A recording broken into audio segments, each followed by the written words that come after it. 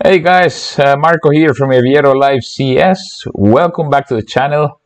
Today we'll continue reviewing the Boeing 737-800NG fire protection system. And we will keep talking about non-normal checklists and abnormals. I really hope you're enjoying this series, and let's get started. We're going to start with two very short non-normal checklists for the fire protection system. The first one is the APU bottle discharge, which you can see here. The condition is the APU fire extinguisher bottle has discharge or pressure is low. And that's the end of the checklist. And now let's talk about APU detection inoperative, this slide here. Condition: APU fire detection is inoperative. If the APU is running, you need to put the APU switch off. And there is a caution there saying, do not run the APU. An APU fire would not be detected and the APU would continue to run. And that's the end of the checklist. Now we will review the cargo fire. This is a little bit longer than the previous ones.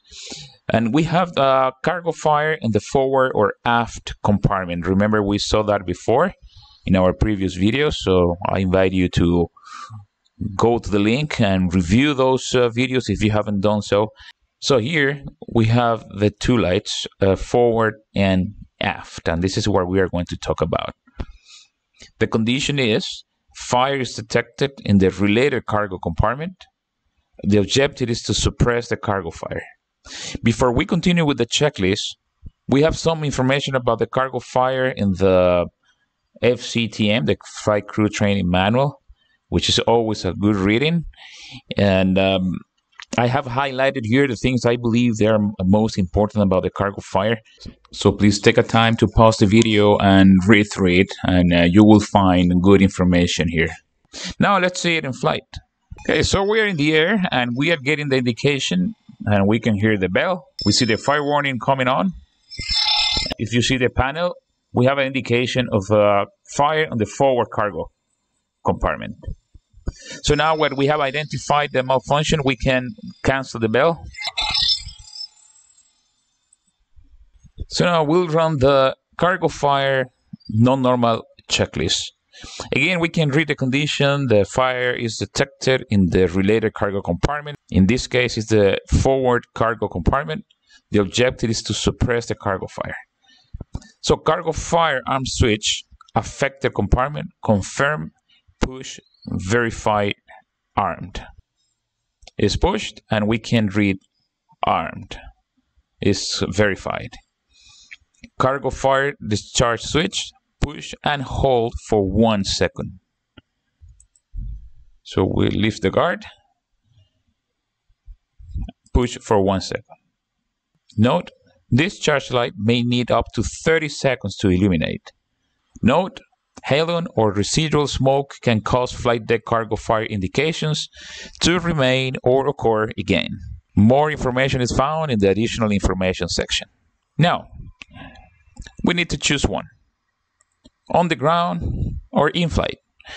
We are in flight. We'll go to step 4. In case we are on the ground, there's a warning.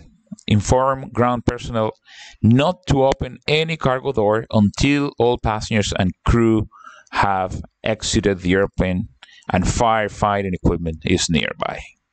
Step 4 says recycling fan switches both off. So we'll put both of them off.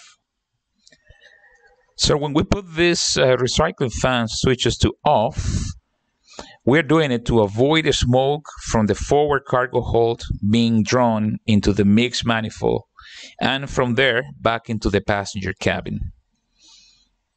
Pack switches both high. Left one is in high, right is in high. Plan to land at the nearest suitable airport. Checklist complete except deferred items. So when we read the deferred items, we'll see the descent checklist. And then we have the pro checklist with the warning we read before about not to open any cargo door before all the passengers have exited the airplane. Then we have the landing checklist, and in the additional information, we have that the red forward and aft cargo fire warning lights can extinguish, remain illuminated, or re-illuminate over the remainder of the flight. If the forward aft cargo fire warning lights re-illuminate, both master fire warning lights also re-illuminate, and the fire warning bell sounds. These flight deck indications alone of a cargo fire within the same compartment do not indicate the fire is uncontrolled. Illumination of the cargo fire discharge light indicates the fire suppression system has been fully activated. So here we can see we have the discharge light, and there is no indication of fire on the forward cargo compartment. Now let's continue with some non-normal checklists for the fire protection system. The first one we're going to talk about is the cargo fire detector fault, which is this slide here. Condition: fire detection is inoperative in one or both cargo compartments. And that's the end of the checklist. Something to mention here: this light does not trigger the master caution system annunciator. Next, we have the discharge light. Is this one here.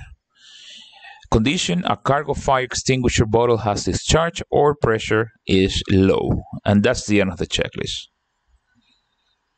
If we check the fault light, this one here, this is the engine fire overheat detector fault. Condition: engine fire and overheat detection is inoperative in one or both engines. And that's the end of the checklist. And then we have the left or right bottle discharge lights, are these two lights. Condition: the engine fire extinguisher bottle has discharged or pressure is low. Okay, that's the end of the video for today. I hope you liked it. If you did, please give me a thumbs up. If you are not subscribed to the channel yet, please do it now. And don't forget to hit the bell so you will be notified once we upload a new video. As always, guys, if you think these videos could be useful for somebody else, please share them. And that's going to help me a lot to grow the channel. Next week, we will finish the fire protection system review. Until then, guys, take care and hope to see you soon.